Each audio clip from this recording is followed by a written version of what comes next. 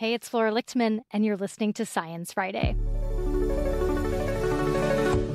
Today in the show, the Trump administration is eyeing big changes at NASA, and some current and former employees are speaking out. I'm hoping that this letter helps people understand that discovery and invention and exploration is not a faucet that you can turn on and off. Policy changes and staff and budget cuts instituted by the Trump administration have upended the operations of many federal agencies, and NASA is no exception. The Trump administration has proposed cutting NASA's budget by almost 25% and shutting down 19 currently operating science missions. This week, several hundred current and former employees of the space agency released an official letter of dissent, arguing against, quote, rapid and wasteful changes which have undermined our mission. 20 Nobel laureates co-signed that letter, titled the NASA Voyager Declaration. One of the signatories is also retired NASA astronaut Cady Coleman. She joins us today to talk about it. Welcome back to Science Friday, Cady. Well, thank you. It's always nice to be with you, Flora. You all write in this letter that the consequences for the agency and the country alike are dire. What is at stake here? I'd like to say that it is science as we know it. From a NASA point of view, we do completely unique science in that we do the science that can only be done from space and in space, and that can't be done here on the surface of the Earth. And so, you know, I think of the things that we do and what it takes to do them, both the things that involve actually sending humans to space, but also the unique research that we do in space that then supports research down here on Earth. I mean, it's all one big picture, but we have a really important piece of the puzzle. Why did you feel personally compelled to sign? Because it's certainly a privilege to have worked at NASA, and certainly a privilege to have been an astronaut that got to go to space. And I take that privilege seriously, and it has a responsibility that goes with it, because people will listen when they hear what you've done and think that your take on it matters. My take is one of many takes, but I think it's a really important opportunity to have people then listen and think about what they're hearing. And so I felt compelled to be part of that process. The letter says that these changes undermine the core NASA mission. What is that mission? I'm going to read to you what we wrote in the declaration, Okay. Which is to explore the unknown in air and space, innovate for the benefit of humanity, and inspire the world through discovery. And the money that is spent on NASA is less than 1% of the federal budget. And inspiring the next generation to make sure that they have the tools and the perspectives to build a future, I think that's invaluable. And the things that the NASA contributes to our present and our future are invaluable. And the fact that they could be in such danger is unbelievable to me, really. Is it unbelievable to you? Like, can you believe where we are? It's hard to believe that we are where we are, but actually the evidence is so tangible. I'm, seeing the people who are leaving the federal government that are critical to what the things that we've been doing. There's sort of a cycle that we've seen that involves, the sort of 20-year cycle of you'll have a lot of people working on really big projects, and then they get older and they leave, and suddenly there's this time when there's so many more new people and not enough of the people who have been through those last 20 years. And NASA has had an accident every 20 years, at least if you think about Challenger and Columbia. I wanted to ask about that because you all write that the culture of organizational silence promoted at NASA over the last 6 months represents a dangerous turn away from the lessons learned following the Columbia disaster. Will you talk about that a little bit? Well, from my own personal experience, we've talked about how, every 20 years we've had a failed human mishap. And a lot of the people that saw that happen are then not at the agency because they've just, they were very experienced. And the people who come up from behind, they actually just don't have the experience to know how to make these really tough decisions and what is the definition of careful enough and safe enough. And I know that during my experience during the Columbia accident investigation, my role was not necessarily the accident, but how to then prepare us to go back to flight and how to make sure that we had repair capability for the space shuttle.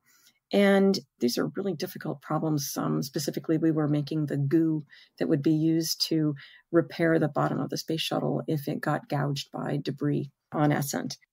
And in doing that, it was a very hard problem. It's literally like taking a special kind of caulk and constructing a very special caulk gun that could be used on a spacewalk. But then there's also the aspect of putting that into the repair on these tiles that are very fragile and being sure that it would stick. And then in sticking, it would protect the spaceship on the way home. Everything I just mentioned is a really difficult problem.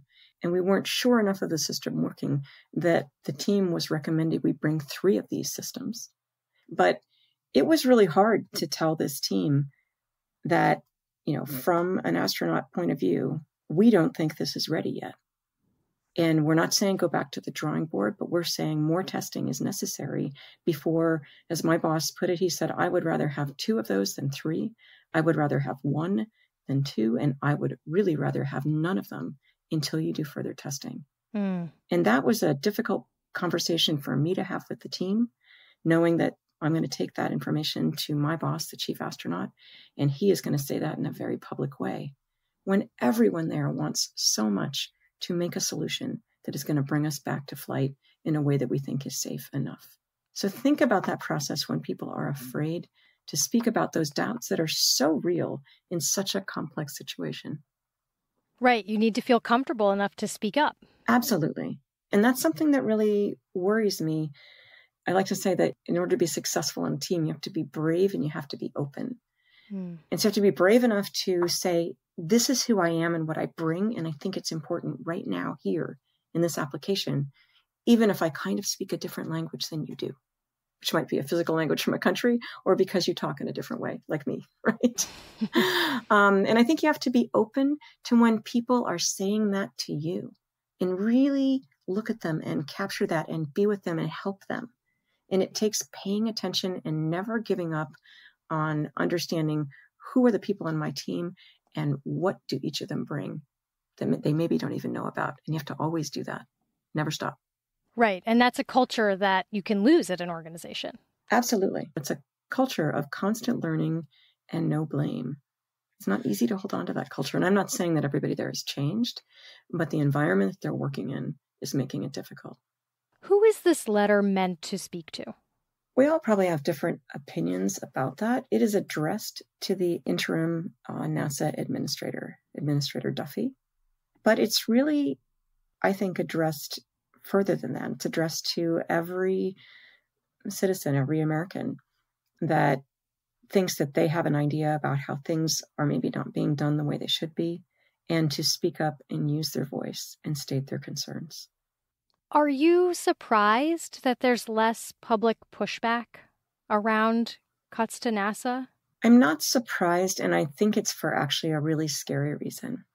And I think the reason is that no one can imagine that the space program could go away, because it's just something that we always have, and it stands for so much. And it actually has this really important function that doesn't actually have to do with going to space, which is that people are fascinated by space, and it will actually catalyze them to want to know more about something technical and realize then, oh, maybe this other thing that's technical in my life, whether it's making a medical decision with my family or deciding in our town whether we should have solar energy or not, it really catalyzes more people becoming equipped to be science, technology, engineering, math, and art people.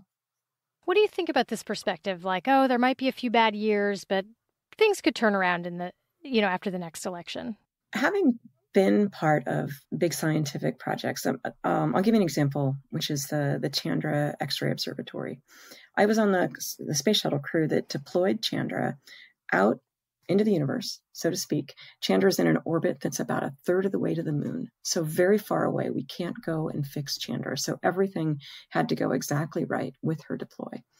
And what was interesting to me was where we stood in sort of the life of Chandra. When we launched her, she was designed 25 years before we launched that telescope. And so it's this timeline that is so broad for discovery. And it's like, to discover something, it's like looking at a giant jigsaw puzzle. You have to keep the whole puzzle in mind, actually calculating what kind of telescopes do we need, what are the plans for building them, getting them built, and then having them out there, collecting the data, and applying that to everything that we know. And so those are processes that don't just restart. Some of the cuts apply to the Jet Propulsion Lab. These are spacecraft that are already built, from what I understand. And the Nancy Roman telescope is within 2 years of launching. If we can't just start those things up again. Do you think this letter has the potential to change anything? Do you feel like you're shouting into the void? I do feel like it has the potential to change. First of all, I think it's very clear from the fact that some of the signatures are people that identify themselves, and some of the signatures are people who didn't, who because they did not feel safe enough in their employment or in their missions to identify themselves. So I think it's really clear that people didn't just do this lightly. And I wasn't a part of the writing, but I agreed with what it said in the necessity to speak out and deliver this letter of dissent. And I'm hoping I think it's gotten some press where there's details in this about what kinds of things we lose with the kinds of budget cuts that have been presented. So I'm hoping that this letter helps people understand that discovery and invention and exploration is not a faucet that you can turn on and off. It is a large collection of people doing their very best to be innovative and creative and collaborative with each other, with other agencies, and they are doing research that can only be done from space and in space. And that research is valuable to all of us. I think that's the perfect place to leave it. Thank you, Cady. Okay, thanks very much. Dr. Cady Coleman is a retired NASA astronaut and author of the book Sharing Space, An Astronaut's Guide to Mission, Wonder, and Making Change. Thanks for listening. Don't forget to rate and review us if you like the show. And you can always leave us a comment on this segment on Spotify. We'd love to hear from you. Today's episode was produced by Charles Bergquist. I'm Flora Lichtman. Thanks for listening.